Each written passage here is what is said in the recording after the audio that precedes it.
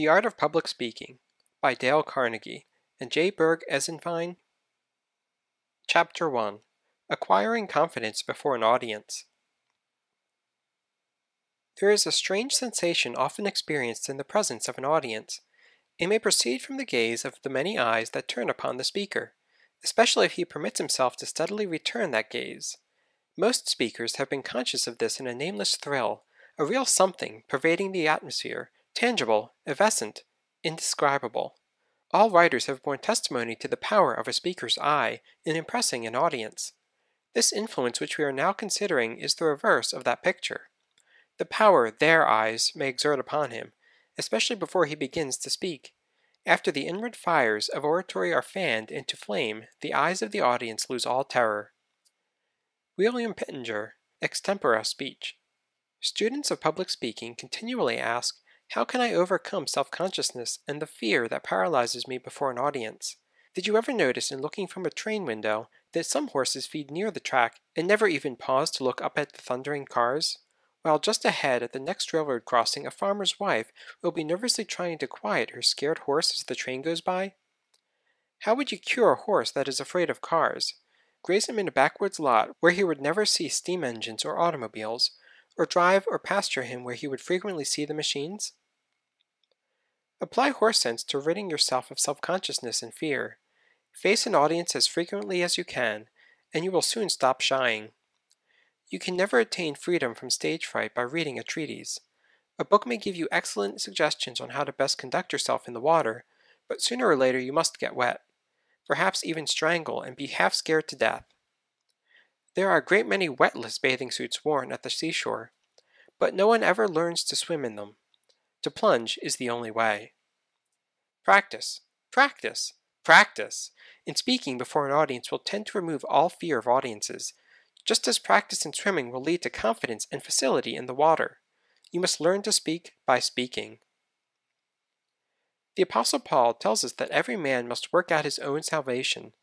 All we can do here is to offer you suggestions as to how best to prepare for your plunge. The real plunge no one can take for you.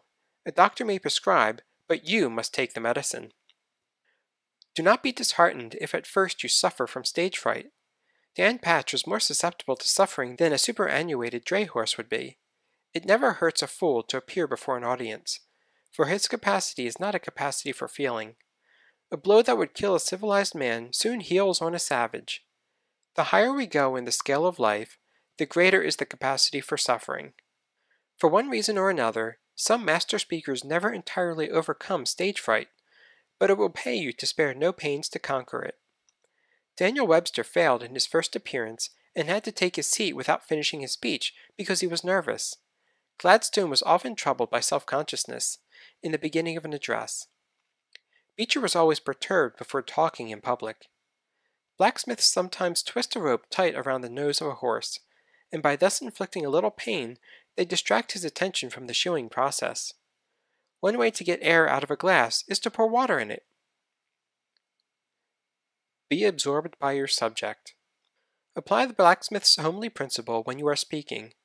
If you feel deeply about your subject, you will be able to think of little else. Concentration is a process of distraction from less important matters. It is too late to think about the cut of your coat when once you are upon the platform, so center your interest on what you are about to say. Fill your mind with your speech material and, like the infilling water in the glass, it will drive out your unsubstantial fears. Self-consciousness is undue consciousness of self, and, for the purpose of delivery, self is secondary to your subject, not only in the opinion of the audience, but, if you are wise, in your own. To hold any other view is to regard yourself as an exhibit instead of as a messenger with a message worth delivering. Do you remember Elbert Hubbard's tremendous little tract, A Message to Garcia? The youth subordinated himself to the message he bore. So must you, by all determination you can muster. It is sheer egotism to fill your mind with thoughts of self when a greater thing is there, truth. Say this to yourself sternly, and shame your self-consciousness into quiescence. If the theater caught fire, you could rush to the stage and shout directions to the audience without any self-consciousness, for the importance of what you were saying would drive all fear thoughts out of your mind. Far worse than self-consciousness through fear of doing poorly is self-consciousness through assumption of doing well. The first sign of greatness is when a man does not attempt to look and act great. Before you can call yourself a man at all, Kipling assures us you must not look too good nor talk too wise. Nothing advertises itself so thoroughly as conceit. One may be so full of self as to be empty. Voltaire said, "We must conceal self-love." But that cannot be done. You know this to be true, for you have recognized overweening self-love in others. If you have it, others are seeing it in you. There are things in this world bigger than self, and in working for them self will be forgotten, or, what is better, remembered only so as to help us win toward higher things. Have something to say. The trouble with many speakers is that they go before an audience with their minds a blank. It is no wonder that nature, abhorring a vacuum, fills them with the nearest thing handy, which generally happens to be, "I wonder if I am doing this right. How does my hair look? I know I shall fail." Their prophetic souls are sure to be right. It is not enough to be absorbed by your subject. To acquire self-confidence, you must have something in which to be confident. If you go before an audience without any preparation or previous knowledge of your subject, you ought to be self-conscious. You ought to be ashamed to steal the time of your audience. Prepare yourself. Know what you are going to talk about, and, in general, how you are going to say it. Have the first few sentences worked out completely so that you may not be troubled in the beginning to find words.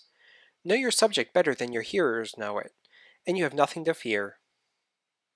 After preparing for success, expect it.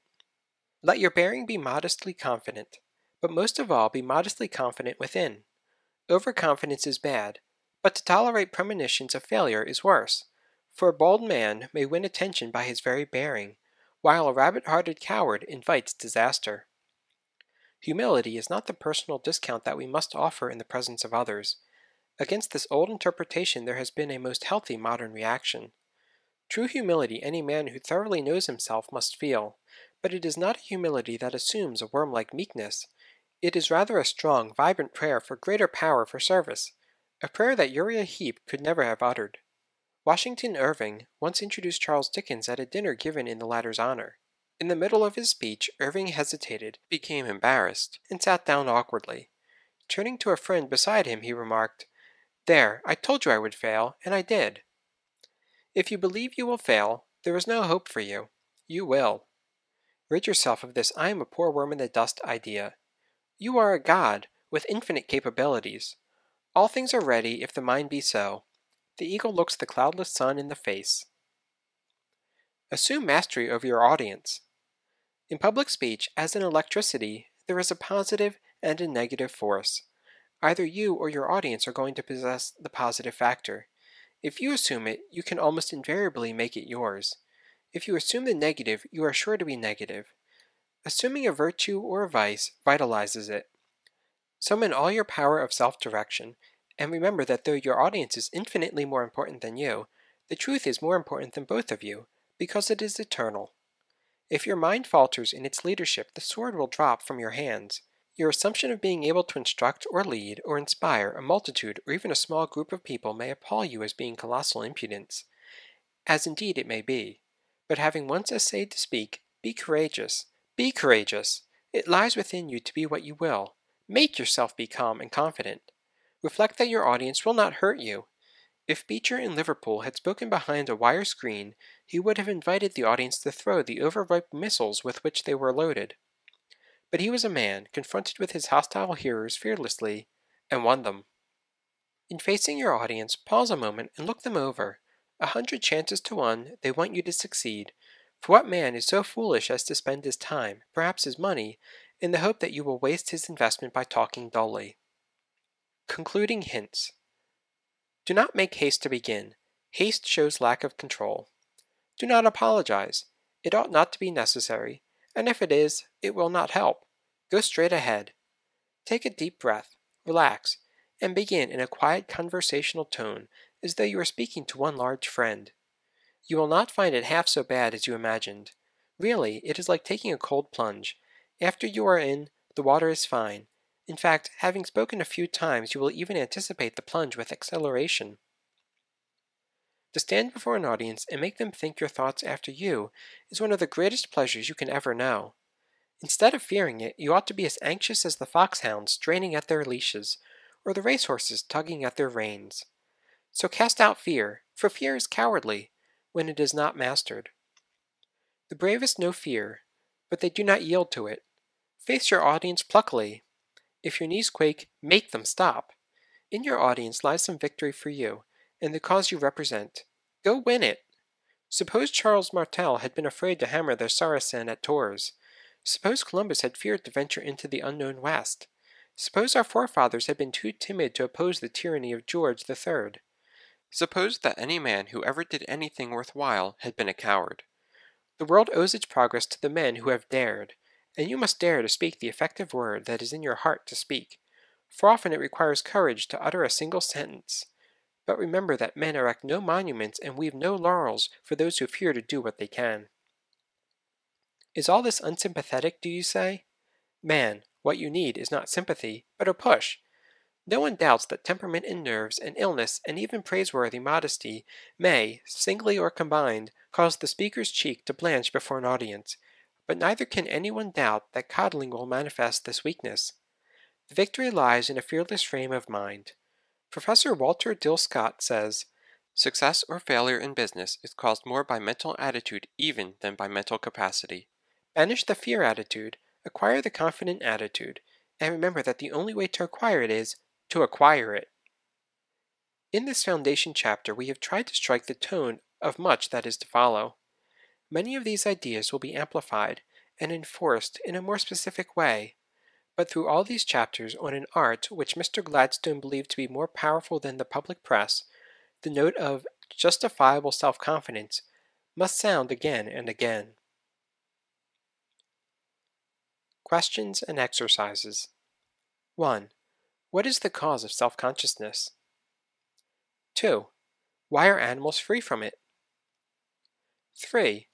What is your observation regarding self-consciousness in children?